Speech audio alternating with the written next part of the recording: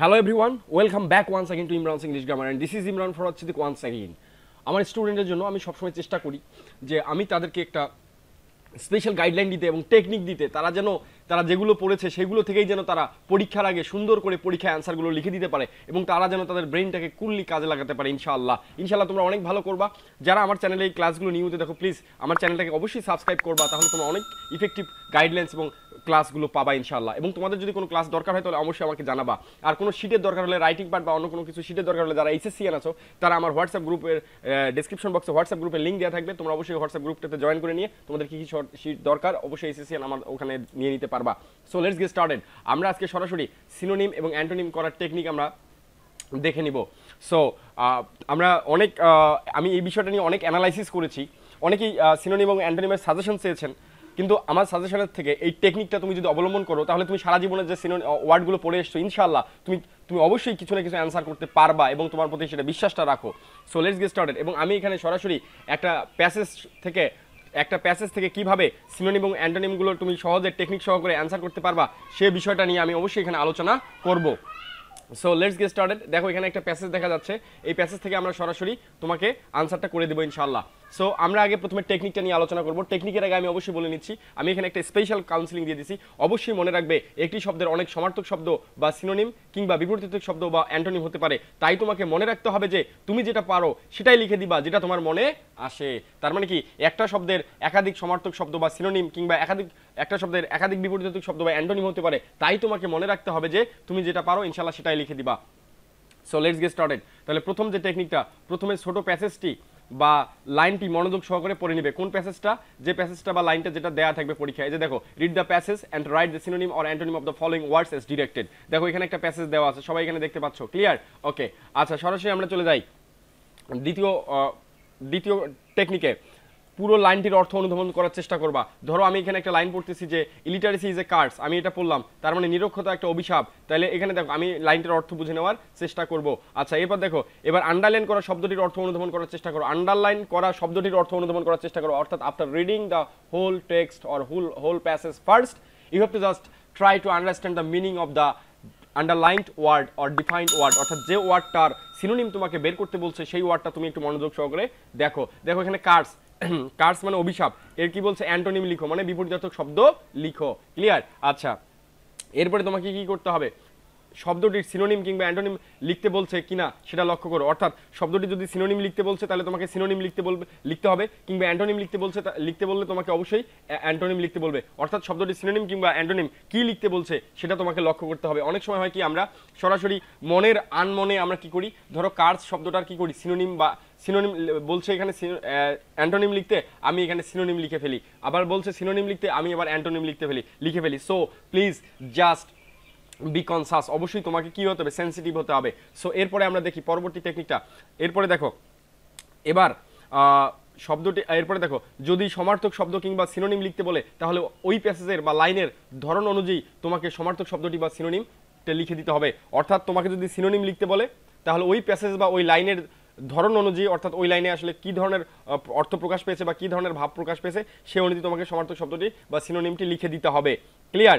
যেমন ধরো এখানে তোমার হচ্ছে যে এখানে 2 নম্বর লাইনে বলছে ইট রিটার্ডস all development work of a country. তাহলে এই যে এই লাইনের যে অর্থটা আছে এই অর্থ অনুযায়ী এখানে যে রিটার্ড শব্দটা আছে, এই যে রিটার্ড শব্দটার অর্থ তোমাকে এখানে সিনোনিম অর্থাৎ সমার্থক শব্দটা তোমাকে লিখতে বলছে। এরপরে দেখো যদি বিপরীতার্থক শব্দ বা অ্যান্টোনিম লিখতে বলে তাহলে ওই প্যাসেজ বা ওই লাইনের ধারণা অনুযায়ী সেটা লিখে দাও। অর্থাৎ তোমাকে যদি অ্যান্টোনিমও লিখতে বলে তাহলে তোমাকে কি করতে হবে? ইন দ্য সেম ওয়ে তোমাকে কি করতে হবে যে ওই লাইনের ধরন অনুযায়ী তোমাকে ওই শব্দটার অর্থটা লিখে দিতে হবে। ধরো এখানে বলছে it is said that an illiterate nation groups in darkness with no definite goal। তাহলে এই যে এখানে এই লাইনটা তোমাকে অর্থটা বুঝতে হবে, বুঝে এখানে যে শব্দটার সিনোনিম লিখতে বলছে সেটাকে তোমার যদি অ্যান্টোনিম লিখতে বলে তাহলে সেই শব্দটা তোমাকে অ্যান্টোনিম লিখতে বলে। যেমন এখানে লিখতে বলছে ইলিটারেট, এই লাইনের শব্দটা কি? ইলিটারেট, তাই না? ইলিটারেট। দেখো ইলিটারেট এই শব্দটা তোমাকে কি করতে বলছে? এখানে অ্যান্টোনিম লিখতে বলছে, মানে বিপরীতার্থক শব্দ লিখতে বলছে। সো বি কনসাস, ওকে? আর এরপরে দেখো তারপরে কি আমি যদি বলে দিয়েছি অবশ্যই মনে রাখবে একটি শব্দের অনেক সমার্থক শব্দ বা সিনোনিম কিংবা বিপরীতার্থক শব্দ বা অ্যান্টোনিম হতে পারে, তাই তোমাকে মনে রাখতে হবে যে তুমি যেটা পারো সেটাই লিখে দিবা ইনশাআল্লাহ, তোমার যেটা মনে আসে।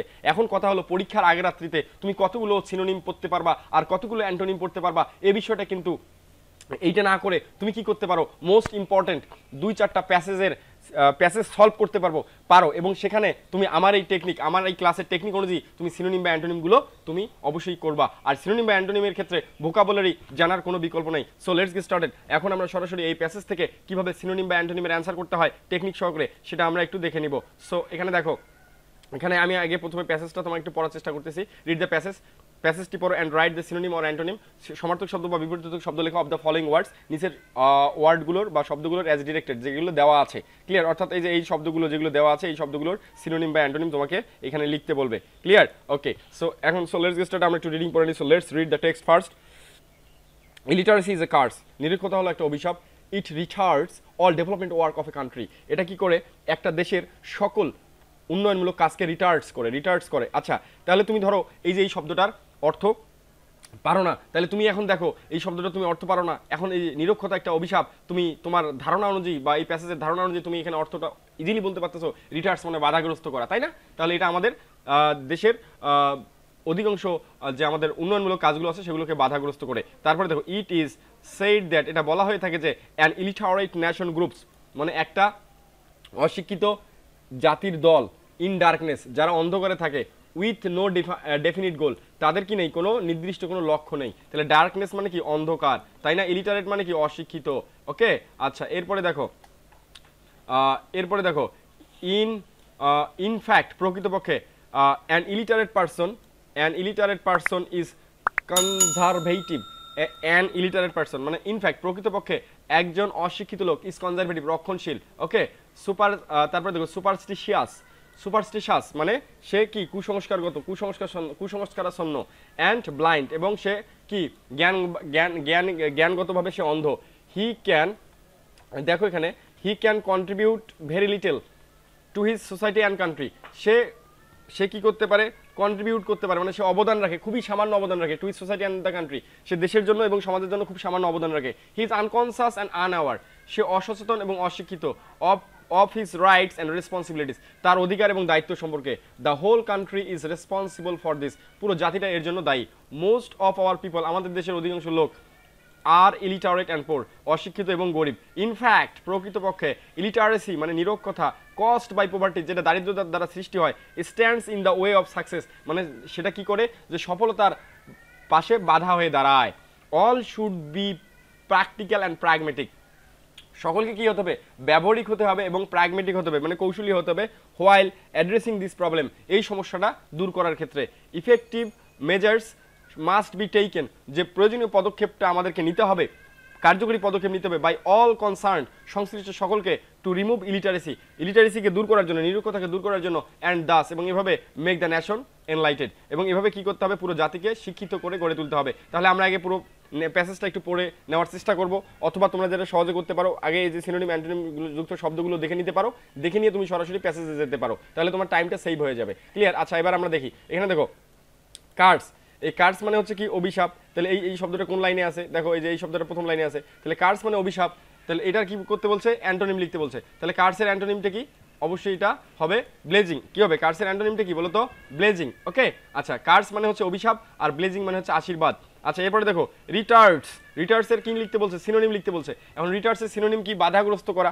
তাহলে বাধাগ্রস্ত করা কি লিখতে পারো তুমি, ইম্পিড লিখতে পারো। তারপর হ্যাম্পার লিখতে পারো, হ্যাম্পার মানে বাধাগ্রস্ত করে। হ্যাঁ, তাহলে এই আরো তোমার মনে যেটা আসে, যেটাতে তুমি পারো, যে সমার্থক শব্দটা তুমি পারো। তারপরে দেখো ইলিটারেট মানে অশিক্ষিত, এটার কি লিখতে বলছে, অ্যান্টোনিম লিখতে বলছে। তাহলে আমি অ্যান্সার লিখে সি নাম্বার লিখে, ইলিটারেটের সমার্থক শব্দ কি, লিটারেট। তারপর দেখো ডি নাম্বারে কি বলছে, ডার্কনেস লিখতে বলছে। ডার্কনেসের কি অ্যান্টোনিম লিখতে বলছে। তাহলে ডার্কনেসের অ্যান্টোনিম কি, ডার্কনেস মানে হচ্ছে অন্ধকার, তাহলে এর বিপরীত শব্দ হলো আলো, তাহলে লাইট। তারপরে দেখো লিটল, এটার কি লিখতে বলছে, অ্যান্টোনিম লিখতে বলছে। লিটল মানে খুব সামান্য, তাহলে এর বিপরীতার্থক শব্দ কি, মাছ, অনেক বেশি। তারপরে দেখো আনকনসাস লিখতে বলছে, আনকনসাসের কি শব্দ লিখতে বলছে, অ্যান্টোনিম লিখতে বলছে। তাহলে আনকনসাসের অ্যান্টোনিমটা কি, আনকনসাস মানে অসচেতন, আর কনসাস মানে হলো সচেতন। তাহলে হোল মানে সমগ্র, এটাকে সিনোনিম লিখতে বলছে, তাহলে হলে সমগ্র হচ্ছে সিনোনিম, সমার্থক শব্দ হচ্ছে এন্টায়ার মানে সমগ্র। সাকসেস, সাকসেস মানে হচ্ছে সফলতা, এটার অ্যান্টোনিম লিখতে বলছে, তাহলে সাকসেসের অ্যান্টোনিমটা হচ্ছে ফেইলার। সাকসেস মানে সফল, আর এর অ্যান্টোনিম হচ্ছে ফেইলার মানে ব্যর্থতা, সফলতা আর ব্যর্থতা। আচ্ছা দেখো মেজার, সাকসেস মানে সফলতা আর ফেইলার মানে ব্যর্থতা, তাহলে মেজার এটার কি লিখতে বলছে সিনোনিম মিজার। মিজার মানে হচ্ছে পদক্ষেপ, মিজার মানে হচ্ছে কি পদক্ষেপ, তাহলে আমরা এটা কি নিব যে মিজারের সমার্থক শব্দ যেটা সেটা হচ্ছে কি স্টেপ, স্টেপ মানে হচ্ছে পদক্ষেপ। আচ্ছা এরপরে দেখো রিমুভ, রিমুভ মানে হচ্ছে কি দূর করা, তাহলে রিমুভ মানে হচ্ছে দূর করা, এর সিনোনিম শব্দটা নিব আমরা, রিমুভের সিনোনিমটা হচ্ছে ইরাডিকেট মানে দূর করা। সো তোমরা যারা আমার এই ইমরান ইংলিশ গ্রামারের সাথে থাকবে, এরপরে আমি এমসিকিউ সলভিং টেকনিক দিয়ে দিব ইনশাআল্লাহ। তোমাদের ইংলিশ পরীক্ষা যতদিন আছে ইনশাআল্লাহ ততদিন ইমরান ইংলিশ গ্রামার আছে, just stay connected with Imran English grammar এবং দোয়া করবা এবং চ্যানেলটি সাবস্ক্রাইব করবা।